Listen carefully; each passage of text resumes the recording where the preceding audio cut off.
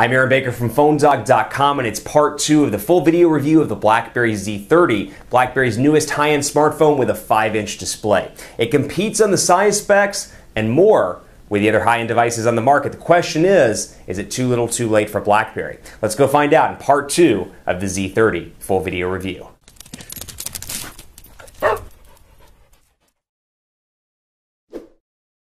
Part 2 of the review of the BlackBerry Z30, the big screened BlackBerry that's available in certain markets right now. Canada, coming soon to the US on Verizon Wireless. It brings the 5-inch form factor to BlackBerry and gives an alternative over the Android devices and Windows Phone devices that are over, actually there's only one that's over 5 inches and it hasn't been released, but you get my point. 5 inches out of BlackBerry, 720p HD display here, it's a Super AMOLED display. Other specs include a 1.7 gigahertz dual-core CPU, 8-megapixel camera on the back with 1080p HD recording, 2,880 milliamp hour battery, 2 gigabytes of RAM, 16 gigabytes of internal storage, a micro SD card slot as well for expandable memory.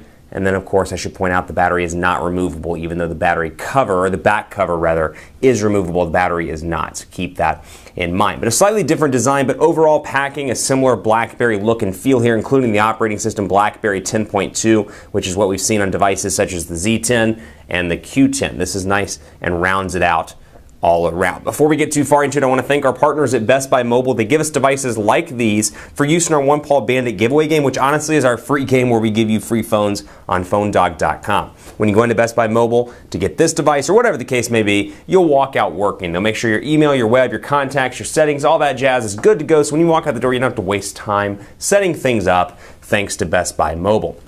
All around here, a nice device, 2,880 milliamp hour battery. So far works pretty well in both standby and screen on time and actually using the device for moderate to heavy use. So you can see here, things have been revised, and we've covered BlackBerry 10 pretty extensively between the Q10, the Z10, and now the Z30, but I just want to highlight some of my favorite parts of BlackBerry 10. One is the new call interface here. You can see it's clean, the fonts look good, it's definitely up to par, and looks like something you would see in 2013 as opposed to old school BlackBerry where it was like something out of 2002. Nice to see the update here. Looks good. You get contacts, you get your calls as well, and you can see them both in here, and then you can see them through the BlackBerry Hub as well, along with, like I said in part 1, BBM, text messages, Gmail, Twitter, calls, all of your stuff in one spot right there. And it's accessible rather, by swiping to the left, swiping back to the right to get to your open applications. And as you can see here, it does customize, like I said in part 1, the square. So you can see right now it's showing recent activity. If I click on the dial pad and then back out, it's going to look different. So cool little feature there, and of course your applications that are here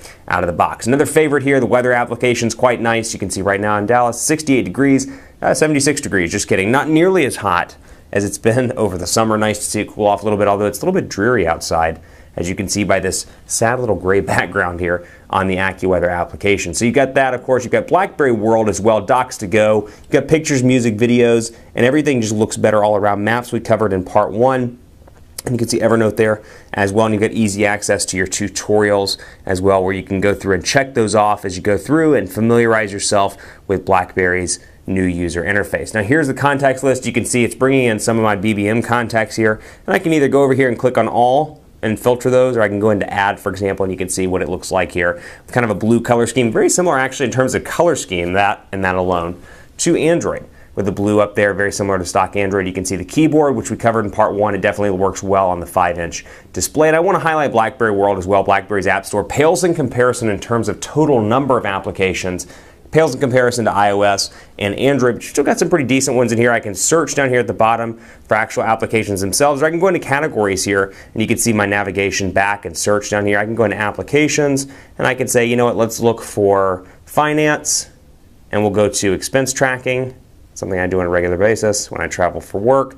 Track my stuff, for example, and you can see what an application page looks like here. Details and reviews, I can scroll through the screenshots, and I can see down through here, package of 4 applications. It lists them out: expenses, income, budgets, accounts, reports, and then of course I can buy it if I want to, in this case pay $1.99 by clicking right there. I can share it down here as well with my friends, and I've got a wealth of options to share: text messages, BBM, and more. So I can keep BlackBerry World running down there at the bottom. Now you can see system settings is different here as well. A little bit of a different look and feel, and the way things are categorized is different. Also display, you get notifications, about, network configurations.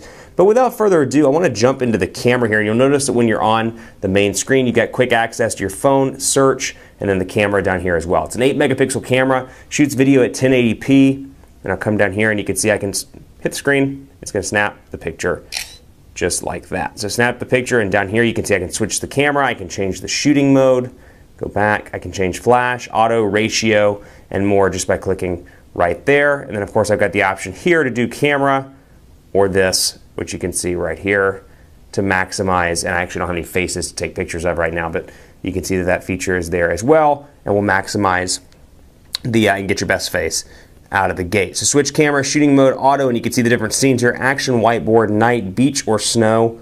Obviously things that are very bright. Snow's bright, beach is bright, the bright sun tones that down a little bit. You can see the ratios here as well. So overall the camera is pretty decent. Compare it to the 13 megapixel shooters you find on actually even the 8 megapixel camera on the iPhone 5S, or perhaps the shooter you find on the Galaxy S4, the Note 3, the G2. A lot of great shooters out there on the Android side and on the iOS side, and this does pale in comparison in some ways to that, but still a nice fast shutter here. I can move over, snap a picture, as you see, and quickly move through those and go down here into the gallery and take a look. Now from the gallery itself I can edit, and you'll see right here filters. I can apply antique filters, low-mo filters, kind of an Instagram-like look and feel directly from the editing screen. And I brought this over just so you could see the size difference between the BlackBerry Z10 and the BlackBerry Q10. So you can see the overall look and feel between these two and how they're different and similar in some ways. Power button at top on both, headphone jack at top on both.